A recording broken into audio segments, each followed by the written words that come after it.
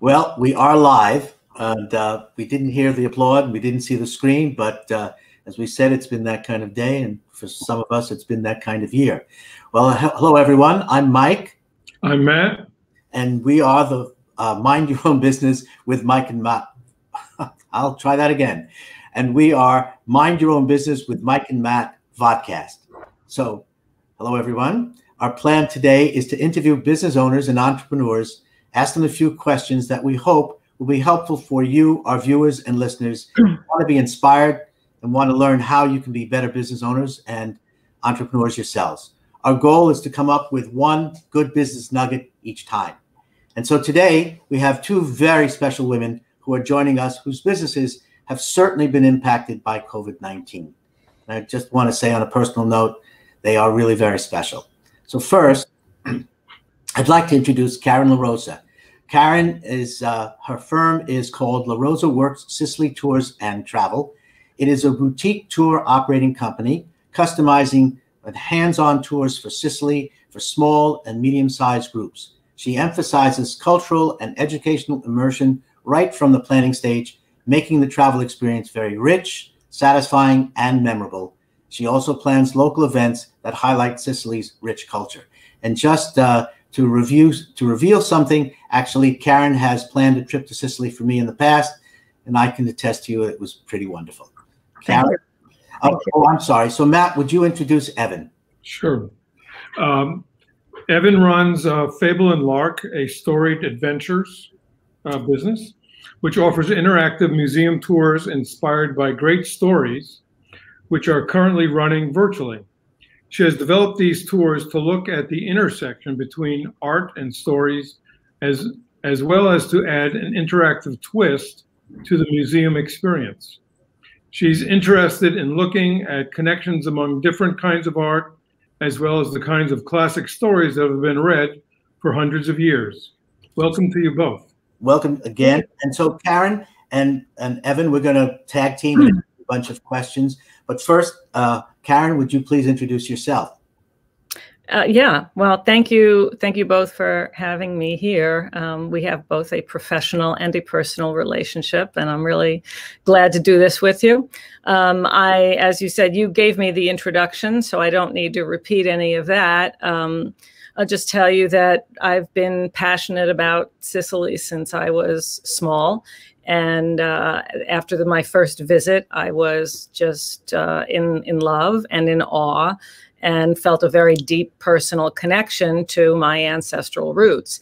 And so that's how that all started. I'm 12 years into the game, and it's more than a business. It's really something that I do from the heart and love doing. And so, yeah, it's been a tough year. Well, we'll get to that. Are you Sicilian, by the way? Yes. Aha. Okay. So, Certo. There you go.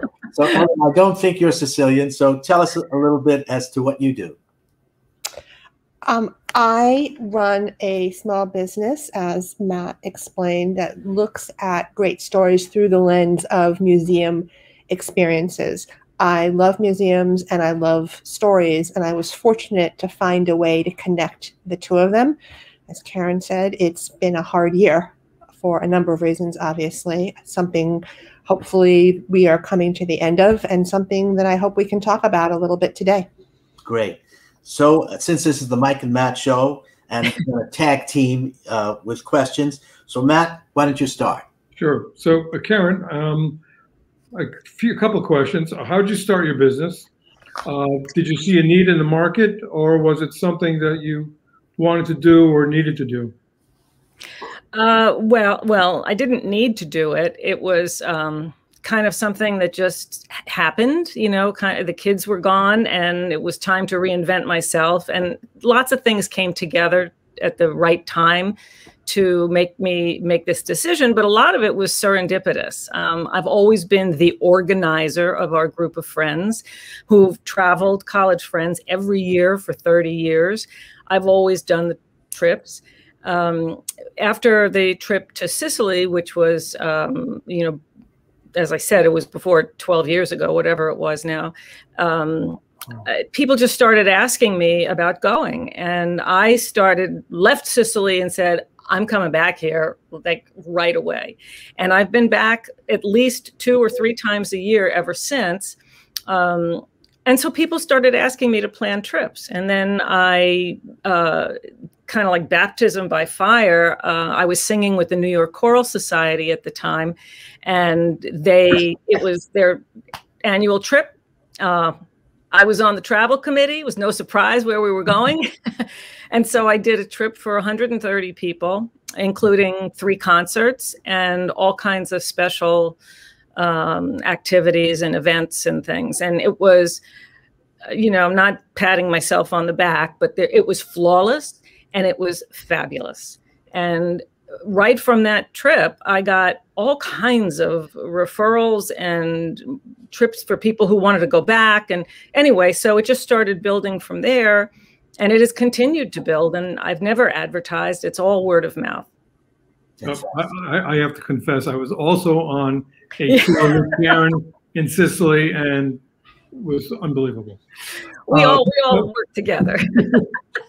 So, Evan, similar questions to you. Why did you start your business, and did you see a need in the market, and did you want to do it, or did you feel like you needed to do it?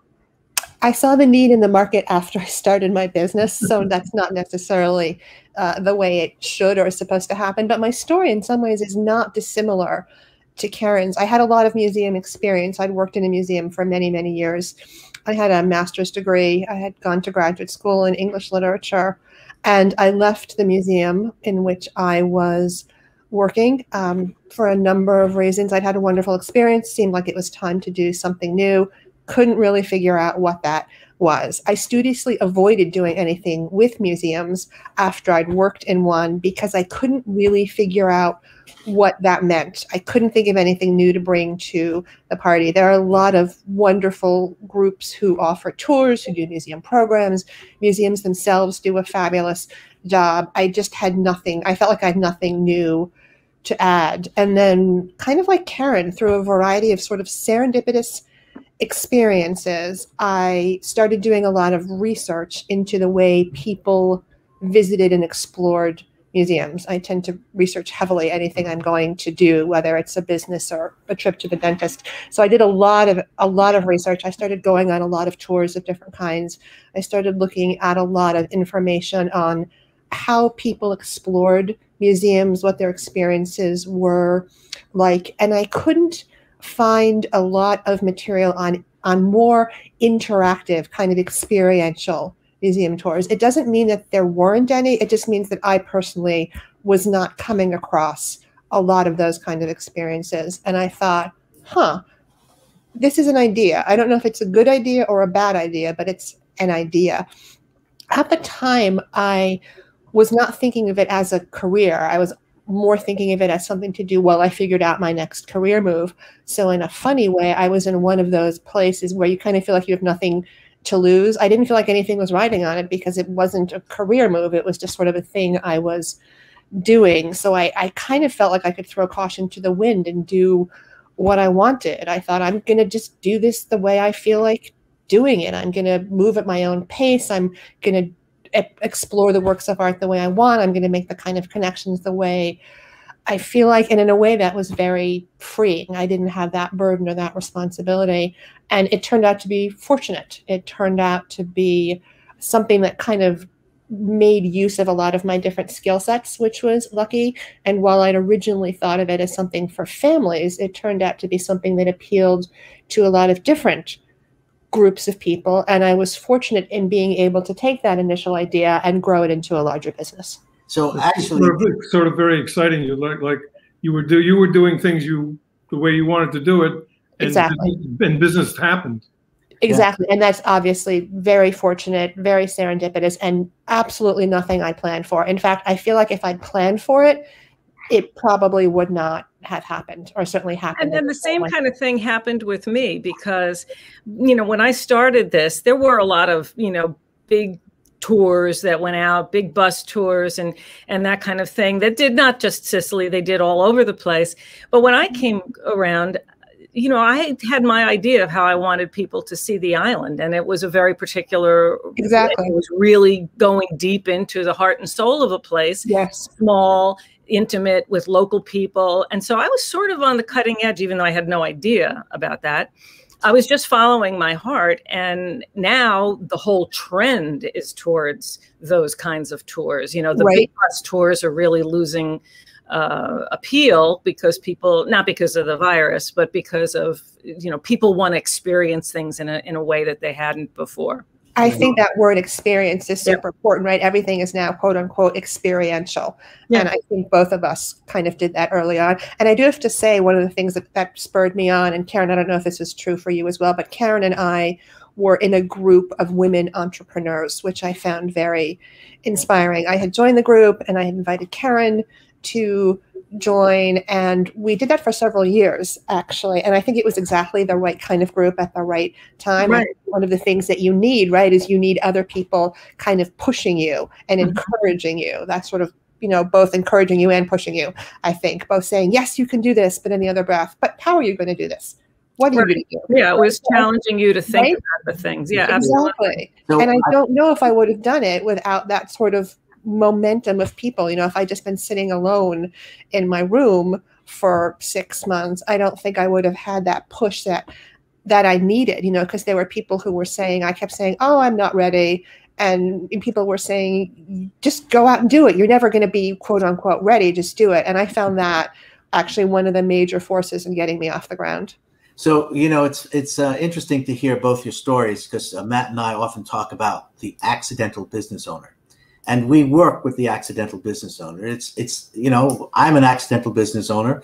Matt's an accidental business owner as well. We wake up one morning and we say, gee, I don't think I want to do it this way. I want to do it my way.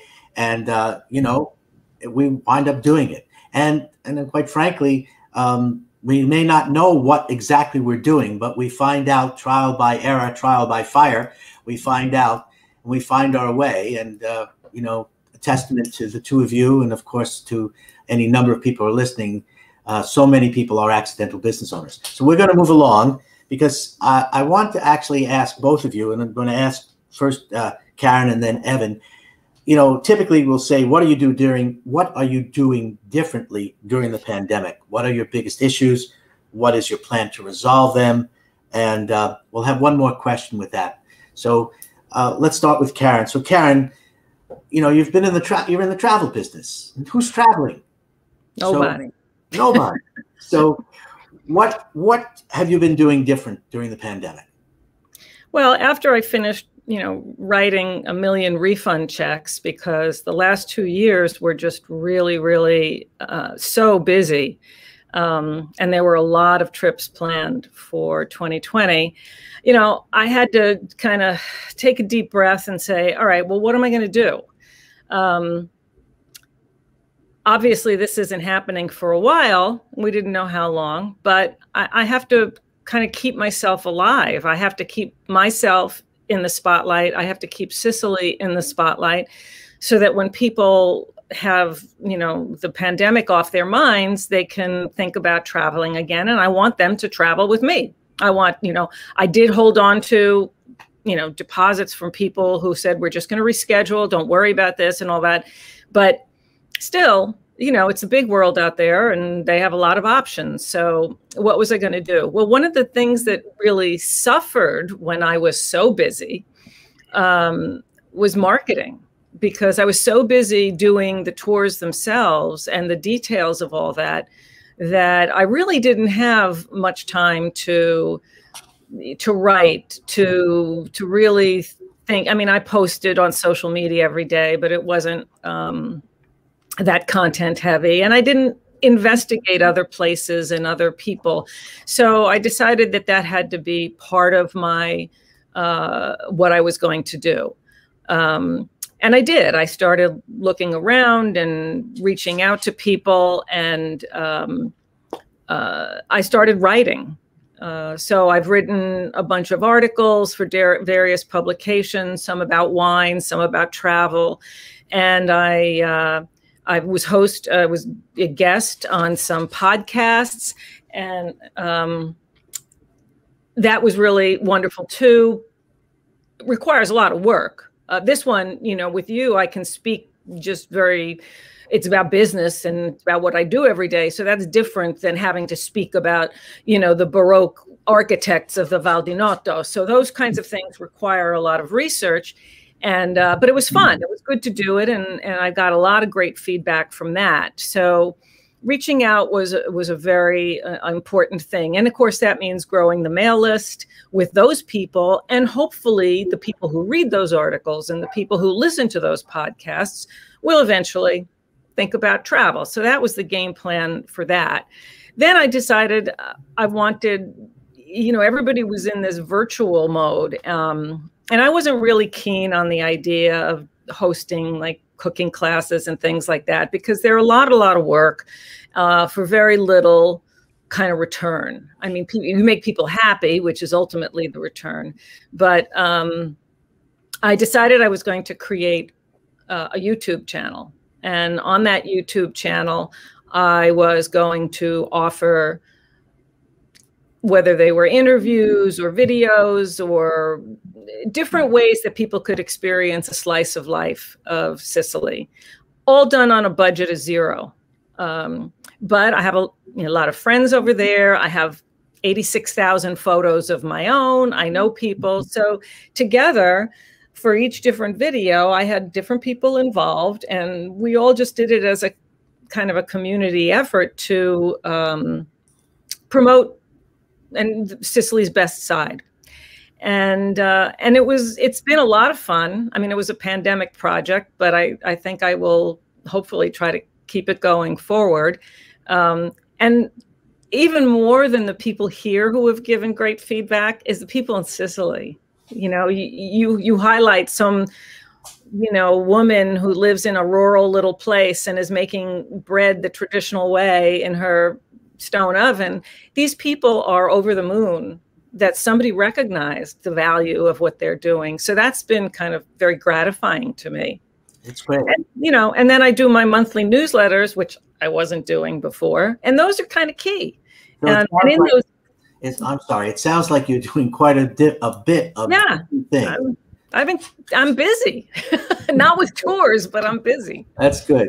Evan, so what have you been doing differently during the pandemic? Thank you, Karen. So I think, like many people who have jobs or who had jobs that did not transition easily to a virtual space, the first thing I did was panicked. I was completely panicked. I literally had no idea what to do. And then I moved into the 7 stages of panic, which kind of went to panic, to numbness, to denial. Oh, boy, so I really didn't know what to do. And initially, the idea of converting my tours to virtual experiences honestly didn't really occur to me, because my tours are extremely interactive. That's one of the major selling points. I just didn't understand how that was possible. And then I was sort of pushed into the space because I had a client who had paid for one of my in-person experiences and said, hey, we've paid for this. Do you want to try to do a virtual version? And I could have given them the money back, I suppose, but I said, okay. So I started converting one of my programs to a virtual version, and I found it very, very difficult. I will not lie. At first, I found it very, very hard to recreate the experience, and then I realized you can't recreate the experience. You have to create an entirely new experience. You're not going to be able to duplicate what you have in the gallery. So I shifted my thinking, which I think for me was key. I'd been thinking initially, I'm doing this instead of my tours. And then I thought, no, I'm doing this in addition to my tours. One day I will do my tours again the way they're meant to be. But for right now, I'm giving people a completely different kind of experience, in the same way that when I launched my tours, I was giving them a different kind of experience. That really shifted my perspective and my thinking a lot. I stopped feeling like I was doing a poor imitation of what I'd done in the galleries and started thinking of it as something completely new. And that for me was really key. So I approached it differently. I started trying to take advantage of the things that you can only do virtually. There are lots of things you can do that you can't. You can access more materials, right? You're not limited to one particular space. You can do trivia, you can do games, you can utilize all the different functions of whatever program you are using. So I tried to embrace that rather than to be resentful of it. So that was actually really important for me. And then something I've been thinking about doing for a while was kind of programs that were offshoots of those. You know, I love stories. My tours are inspired by stories. So I started doing book clubs, writing groups. I started kind of looking at the logical extensions of that. Again, something you can do in a virtual space because you can gather people from literally all over the world. And again, just I think for me, it was really a shift in perspective and not trying to recreate, but trying to create something new. It's great. Thank you both. These are very, very interesting. And Matt, you got a few questions, and then of course we'll get to the heart of it. So Karen, a few questions for you. How do you make decisions for your business, and what keeps you from making a particular decision? You know, like Evan, I pretty much try to do my research about things. And you know, when you work for yourself and you know you're a small company, you have to evaluate everything.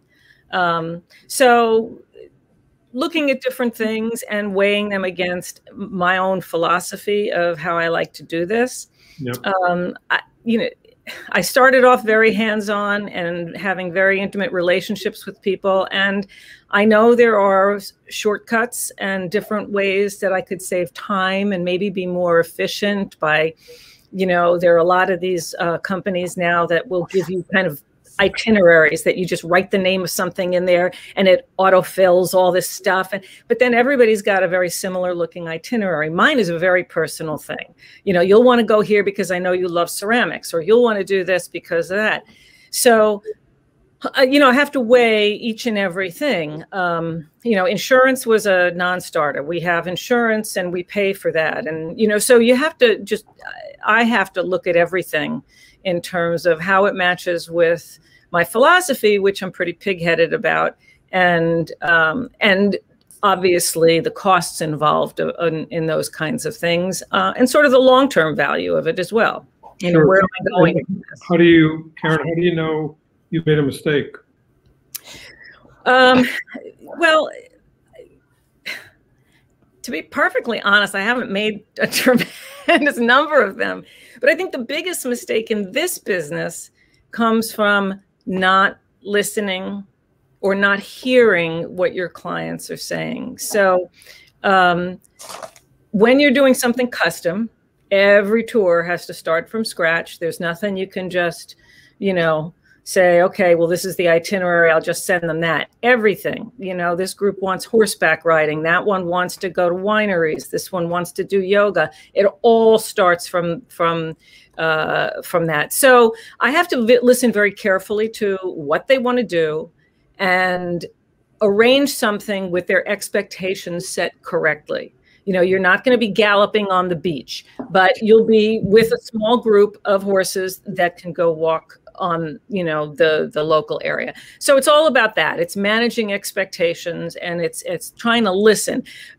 You know, I wasn't being like flip or facetious. Fortunately, I think I've been pretty good at that. But that's the challenge, because you're really working intimately. And, you know, people think, oh, it's just a trip. How many trips do you get a year? How many times do you get to travel to Europe? You know, for most people, this is a really big, it's a big, important time, you know, for them, and a lot of money. So. Okay. So, Evan, same questions. How do you make decisions for your business, and what might keep you from making a decision? So I think there's a pre-pandemic answer and a during pandemic answer. I think there's short and long-term thinking. I think that there are things that you do that get you through the short term, and then I think that there's also long-term planning. I think during the pandemic, as I said, you just need an attitude shift. You have to do what you do for now. And then it's very hard to make decisions for the long term at the moment. You just have to assume that we're going to come out on the other side of this, and that one way or another, we're going to get back to if not exactly where we were, but sort of a semblance, and we'll be able to kind of make adjustments. I think decisions are based on what you see is working and what you see is not working. And I think when you're doing something that is so immediate and so hands-on and dealing with people, it's very easy to see what works and what doesn't work. I went through a phase where someone approached me about doing a very, very large tour, 150 people. And the museums don't even allow that, so it wasn't really an issue. And after this person approached me, I started thinking, this is what I should be doing. I should be doing these enormous tours. I should be reaching out to huge corporations. And then I woke up the next day and I thought, no, I shouldn't. I don't do that. I'm not going to, I wouldn't even know how to do that. That's not what I do. It's not what I'm about. It will completely dilute what I'm about. I think you have to keep your vision and your mission in the forefront, and you have to do things that are working now and also kind of plan for the future. Good. How do you know when you've made a mistake? So again, I think you know you've made a mistake, as I said, when you wake up the next morning in a cold sweat because you thought you could do a program for 150 people, when you kind of realize that the whole reason you started something was with a particular mission and a particular vision. I think, as Karen said, you have to know what you do well, why you're doing it, and to continue to do that. It's not that you shouldn't expand. It's not that you shouldn't make changes, but if you have a particular vision and you found a particular niche, I think you have to stay true to that. And I think when you don't is when you start making mistakes. Makes a lot of sense. You know, I'm picking up lots of golden nuggets, guys. It's you know, it's really very interesting. So actually, I've taken notes as the two of you have spoken, and so our next questions, and we'll just let's see. What are the most important lessons that you've learned being in business? And if there was any one golden nugget that you would give to someone, what would that be? So Evan, why don't we start with you? So I think, again, the pandemic has provided a different set of answers than we might have had before. So the pandemic has provided a one-word answer, which is to adapt. I think it's crucial that you know how to adapt and that you assume you are going to be able to adapt. I think once I got over that initial panic and despair and numbness, I thought, well, I can either find a way to do this or I cannot find a way to do this. And once I thought about it that way, the answer was pretty clear. I was going to find a way to do this. So I think, again, keeping in mind that you're going to constantly have to adapt. And then, as I said, for a virtual space, you're not recreating what you were doing. You're just looking at it in a different way, and you're offering a different kind of experience is extremely important. Can you repeat the second part of your question? Well, what is the most important lessons you've learned in business? Why? And what's the one golden business nugget? But you've said it. Mm-hmm. Those are my nuggets. That's what I learned very well, and I'm going to repeat it so for you because it was really quite straight on and really great advice. Karen, what's the most important lesson you've learned, and why? Well, what's your golden nugget? I'll jump on, what Evan said. You have to be flexible. You have to adapt within the framework of who you are and what you want to do. And I realized, when I started doing this marketing stuff and writing these newsletters, people didn't want to hear me drone on about Sicily. They wanted to know how they could connect. So each newsletter, I would give them 3-4 different ways to, an online something or a TV show or a film to watch or something like that, because that's what I heard that they wanted. So I think that the golden nugget for me is you have to listen, and you have to, I'm trying to not sell something, but I am basically. I'm selling an idea, a concept, a place. And I have to listen to the people who are traveling with me, what they want. And it's, this is about Sicily. And it's about them. It's not about me. I happen to be the person bringing my knowledge and my years of experience to the table. But this is each one of these tours and each one of these things I do is about the people who are enjoying it. It's not about me. So I have to constantly just open myself up to tell me what you want. And whether it's an event for a wine tasting, which I've done some of those online, or I did, corporate, virtual vacation in Sicily kind of thing.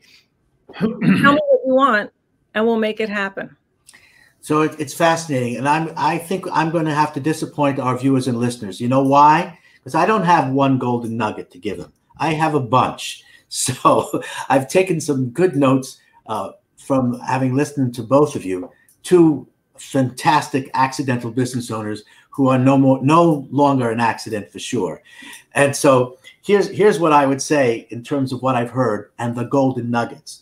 One is keep your vision in the forefront and stay true to your niche. And I think, Evan, I heard that very clearly from you. Another was I heard adapt. And you know what was interesting about that was assume you will adapt. Have the confidence and basically know that you will adapt. What I heard from Karen is, friends and families and support and flexibility. And look, and I heard from both of you, look at your situation with new eyes. It's different. Accept the difference. Look at it with new eyes. And then I heard, listen to your audience.